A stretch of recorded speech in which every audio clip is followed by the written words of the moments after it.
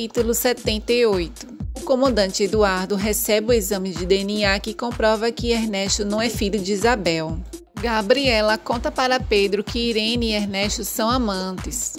Nicolas e seus amigos procuram Pedro em várias oficinas. Pedro fica sem gasolina e os novos amigos de Nicolas o ajudam a empurrar o carro e Pedro acaba encontrando Nicolas. Pedro leva Nicolas para o hospital.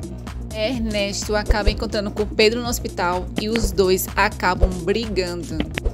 Nicolas fica nervoso com a presença de Ernesto e o acusa por Helena estar presa e pede para que ele vá embora. Capítulo 79. Helena consegue sair da cadeia e é recebida por Pedro e o seu pai, Horácio. Gabriela comemora com Samuel a liberdade de Helena. Ernesto se surpreende ao ver Helena livre no hospital.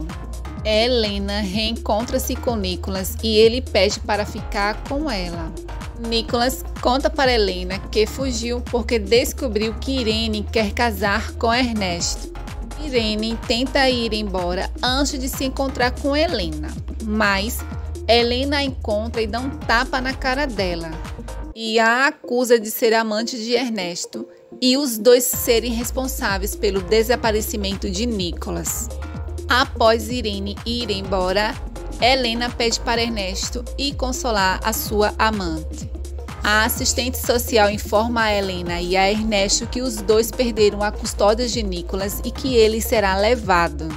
Nicolas se despede de Helena e Ernesto pede perdão para ele. Capítulo 80.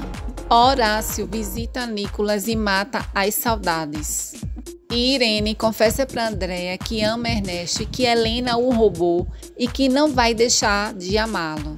Depois de muitas audiências, Ernesto e Helena perdem definitivamente a guarda de Nicolas, mas o advogado de Horácio consegue dar entrada no pedido de guarda de Nicolas. Gina aproveita seu novo relacionamento intensamente com Carlos. Carlos convida Gina para ir viajar com ele.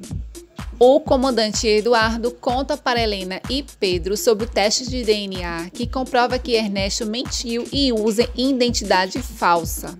Horácio consegue a guarda de Nicolas. Ernesto pede a Helena para ver Nicolas e pede perdão, mas Helena o manda ir embora.